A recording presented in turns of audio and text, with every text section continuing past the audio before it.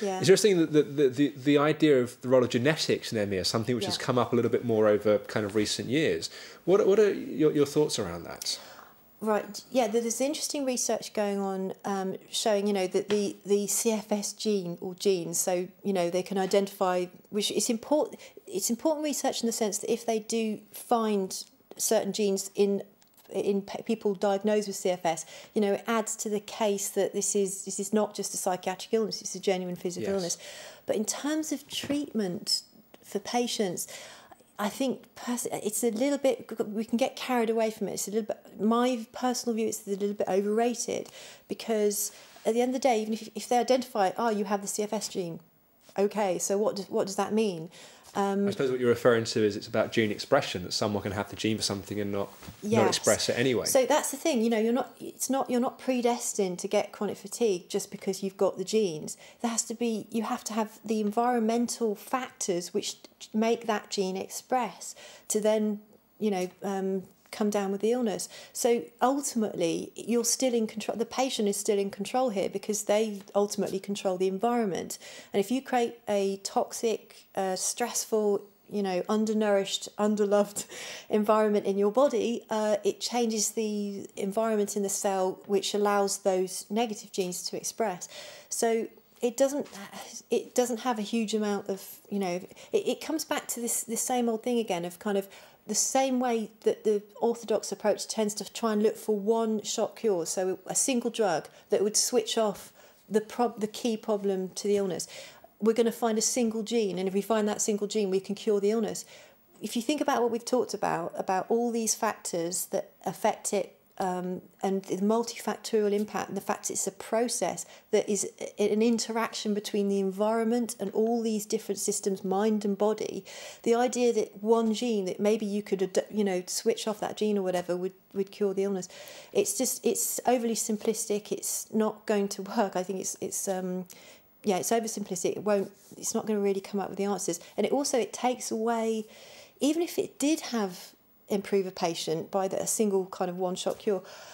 ME, if we get a little bit spiritual here, but ME can be an experience, an opportunity. It's a wake-up call. It's who am I in relation to, how have I been living my life? What do I need to become aware of in the environment, both from a pollution point of view as well as, family, job and everything else, that it's a wake-up call to looking into all of those things. And if you just went to the doctor and said, can you give me a pill for this, please, and then all that's gone, it takes away the opportunity for healing and actually having a transformative experience. And many patients who come out of that experience with ME, they'll come out and say it was the best thing that ever happened to me, which some patients will definitely find that extraordinary at the moment, that it is possible that patients can say that. Well, it's interesting because you talked at the start about your career change away from kind of working in kind of corporate banking into the work that you do now, and that what drove that change was the dissatisfaction side of yourself. And what you're really referring to is with something like ME, that often it's a drive for someone to really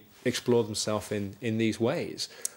So for people that are kind of watching this and thinking, well, that sounds really interesting, but it also sounds really complex. Yeah. What are next steps for people to find out more about this? And so where, people watch, is there anything they can do at home? Where can they go with this? I think there's a lot of free information on our clinic website. We welcome patients to go on there. There is actually a huge amount of free information on there, looking at not only detail about the specifics on how we treat the illness and how we approach it on both sides of the clinic, which is the psychology division and the nutrition division, but also great information about patient recovery stories, interviews on specific aspects of the illness,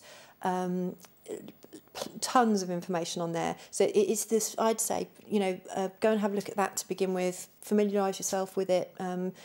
There's lots of things to discover on there. There's also an opportunity on there to ask to actually sign in and just get a free 15-minute chat with one of the practitioners in the clinic, including me. So that's available as well. And also, what do you think? A couple of minutes left. What do you think about people who are kind of thinking, well, this all sounds great. Do I just go and see a local nutritionist, or can they? There's books around there recommending supplements. Do you support people doing that self-prescription, that kind of thing? It's really tricky because. To anyone who's out there, and I say this a lot in my free 15-minute chats as well, if you're going to see a practitioner in the alternative area for treating chronic fatigue, I would always recommend to go to see somebody who is at least specialising in the area, because there's a huge difference between going to see a practitioner who maybe treats 10 to 20 ME patients per year to somebody who treats 20 per week. It's not comparable, the level of understanding, the tools of understanding for somebody who's specialising it. And we're not even saying our clinic, anybody who's specialising in illness is going to you're going to get a better standard of care. So that's step one, is if you can find out from the practitioner, are they specialists or not? And I always say go and start with a specialist first. Good. And also, just in the final little bit of time we've got left, what do you hope the future holds for ME as an illness and treatment and that kind of thing? Where do you see it going over kind of coming years? It's obviously accelerated hugely in the last 5 years even. Yeah, I think it would be great. I think chronic fatigue is a challenge. It's a challenge to the medical profession, because it's interesting. I think it's between 0.2 and 0.4% of the population have chronic fatigue, but I've seen research that's about 1.5 to 2.5 million people just in the UK, but I've seen research showing that 80% goes undiagnosed, so there could be another 80% on top of that have got the illness. And I think this illness is on the increase, and it's as it increases and more people are getting it, this has to be a wake-up call to the medical profession. It has to be, look, there's something that all these people aren't just making it up anymore, and to me, I hope it becomes the challenge to, if they want to fix this illness, you've got to start from a different paradigm of understanding about health and disease. And I hope that that's what this illness will do. It will help to wake up the medical profession to start thinking a bit more, less sort of to take into account...